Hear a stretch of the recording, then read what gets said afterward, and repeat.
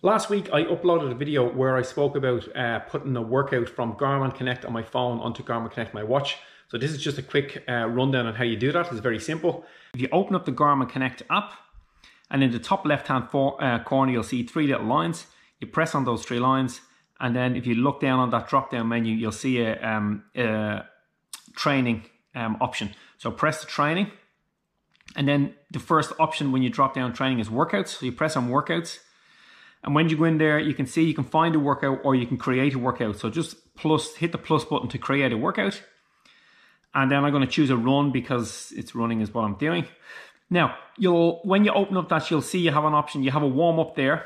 You'll have a run and a cool down. So if you just chose that and you just change, let's just change, it has there a 1K run. So if I put that into, say, a 5K run, so we'll just bring it up to 5 and hit done and then hit the back button.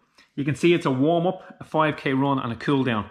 So what that would mean is I would warm up and then I'd hit the lap button on my phone and then it would go straight into my 5K run. And once I finish the 5K run, it will go into cool down mode straight away itself. Once it tells me, once I've done the 5K, I'll get a little alarm.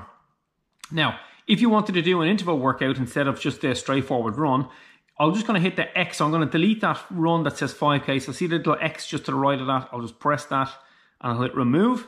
And if you wanted to do like a workout or a session, you hit the add repeat. So click on the add repeat, and then you get the option to how many repeats you want to do. So the phone or the app is telling you it's got 2 times. So let's move that down. Let's say you want to do 10 by 400 meters. You would put that to 10. So you're going to have 10 reps of 400 meters. And then you'll change the distance. So it's got the duration set to 1 kilometer. I'm going to change that to no kilometers and scroll it down till I get to 400 meters. So I'll just scroll that right down. There we are, and then hit done. And I'll go back and you can see there it's got 10 times 4, and then my recovery is set. I want to have my recovery at, let's say the recovery for a minute. So instead of 3 minutes, I'll move it down to 1 minute and hit done and back. So there I've created a workout. You can see I have a warm up and then I have 10 times 400 with 1 minute recovery between each 400 and then a cool down. And then what I do then is just hit save on that. You can name the workout. So I'll just name it there 10 by 400 meters. Hit save.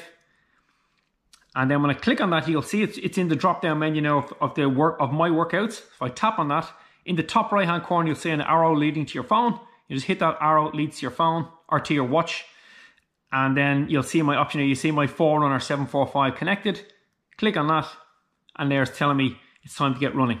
So that's it, uploaded. That's how simple it is.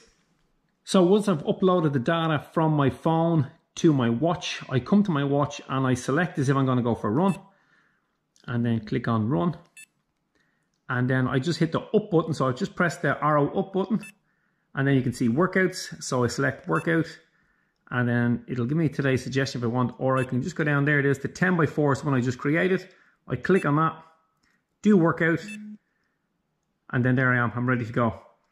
So that's a fairly straightforward step in how you do that. Create the 10 by 400s. You could change any of those time, distance, duration. You can add more intervals and less intervals by hitting the add repeats or less repeats. So whatever you want, you can mess around with it. I hope you enjoyed it. If you did, give it a thumbs up. And remember, run far, run fast, but most of all, run sensible.